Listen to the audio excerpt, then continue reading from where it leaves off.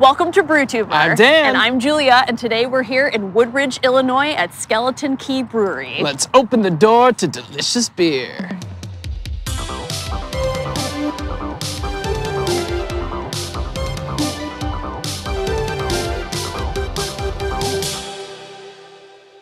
We had the awesome fortune of having a wonderful phone conversation with Emily, who's one of the owners here at Skeleton Key. We're gonna play you a little bit of that phone convo right now. And the F3 tornado blew through town. It started in Naperville.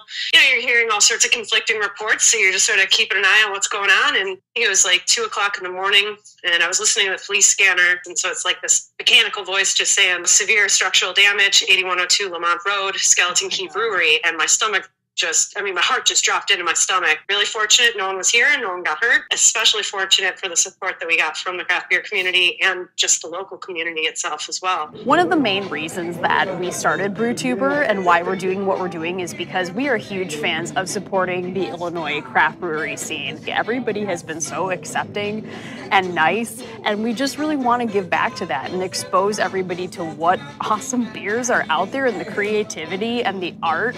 We want to bring these amazing experiences to you so you can then in turn check them out. Skeleton Key is an example of resilience and overcoming adversity in the most troubling of times. You really got to come out here and support this awesome brewery.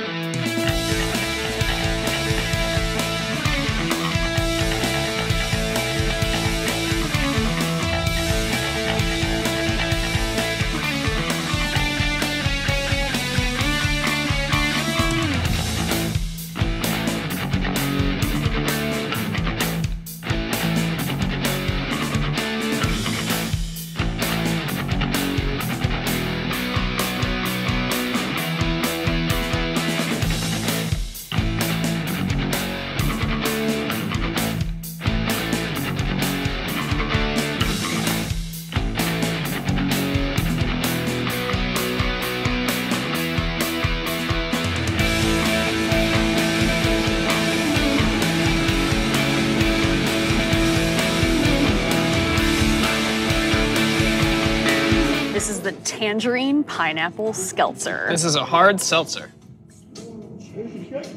That is light and bubbly, tangerine forward, mixed in with that pineapple.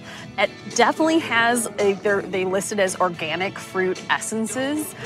Really nice just finish that you get from it, but also it's a 6%, which again, I always love because you're like, I'm gonna drink this real fast because it's good, but don't do that. This one's the Half Murderer. This is a session IPA. Let's see. Wow, that is awesome. Lots of depth of flavor for that one. They make it with citrus, centennial, and Simcoe hops. So there's a lot of like awesome citrusy blended notes with a lot of like, there's a bit of bitterness in there which cleans it up super nice. I mean, it's very balanced, it's very crisp. It's an awesome, refreshing, light IPA. Great for if you're not into super intense like palate crushers. This is a great one. It's like Fruit Loops. Totally got Fruit Loops. This is the Burrowing Guffaw. This is a hazy IPA.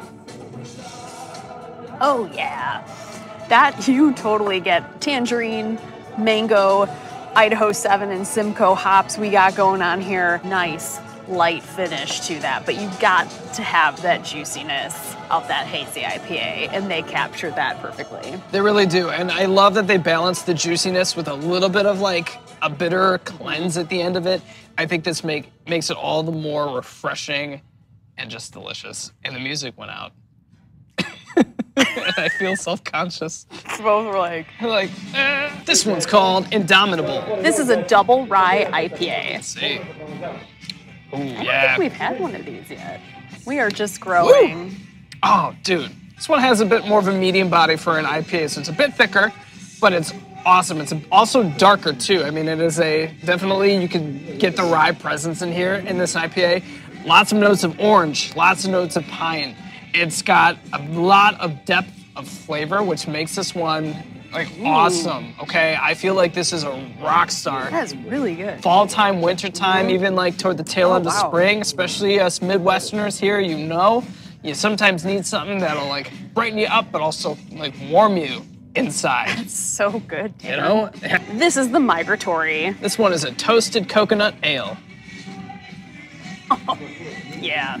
They say that this is one of their more popular beers, and definitely can see why with this one. You get that toasted coconut feel right out of the gate. It's not too overpowering, easy to drink. It's like toasted coconut cream pie.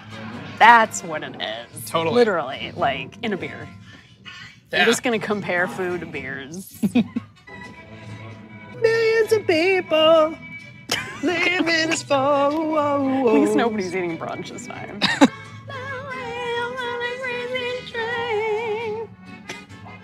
This one's called Noir Wall. This is a black IPA.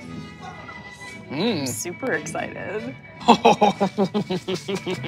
That is like smoky. I mean, there's definitely roasted malts in there, right? That kind of differentiates the black IPA style. Oh, yeah. So you get this awesome smokiness, balanced with the nice citrusy hops that they bring into it, which are Simcoe and Amarillo, which are rock stars in the IPA game. This is just a really awesome beer. I would want this like by a fireplace or like eating some barbecue, you know what I mean? This is also a collab with Bubble House Brewing, and all of y'all knocked it out of the park. This is Julia Picks a Beer based off of a graphic, and today's pick is the 7th Evil X. Graphic is amazing, really sleek artwork. Actually, I'm pretty obsessed with all of the graphics here at Skeleton Key. This is the 7th Evil X. This one is a Schwarz beer. Oh, hell yeah. You think you're drinking a real dark beer? You could have fooled me on this one. It's a dark beer. It's super light. It's smoky. That is trippy, actually. Like, when I tried that, I was like, oh. Totally has the lager elements to it. This one's called Nerds for the Rules. This one is an English porter. Oh, that's so good. Definitely get hints of chocolate in there. But I almost get like this awesome like raisin taste. Like there's a lot and like some smoke too. There's a lot of like depth. This is super unique for a porter, and I love that about it. Really it's good. not like any other porter that I have ever tried. This one will take you to Flavor Town, Guy Fieri. I hope that's not like copyright. Oh, Guy Fieri. No. Hey, go yourself, Guy Fieri. So here at Skeleton Key, they actually have 3 spaces that you can hang out in. So we are actually currently in the lounge, which is like the bigger of their spaces. So they have this beautiful central bar with wonderful like foliage and skeletons and all that wonderfulness, okay? And then we have the family room where you can actually bring your family and hang out and grab a brew. And then they have the den, which is sort of your more like, obviously you're around like the vats and everything where they make the brews. So you have a different sort of more dimmer sort of atmosphere in the den. So be sure to check out one of those awesome spaces here.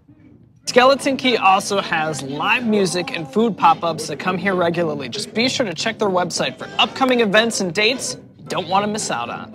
Also, another unique offering that Skeleton Key has is they offer classes. They have classes in beer pairings and cheese and how to make mead, and a lot of them sell out. So make sure that you go on their website and check out all the details so you can sign up for a class yourself. Thanks for watching, Brewtubers. Just a reminder that you have to be 21 or older to drink in Illinois. Be sure to like and subscribe. Smash that bell icon for some notifications anytime we post a video.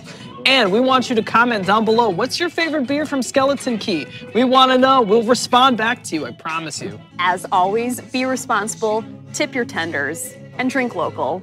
Cheers. Cheers. Thanks, Skeleton Key.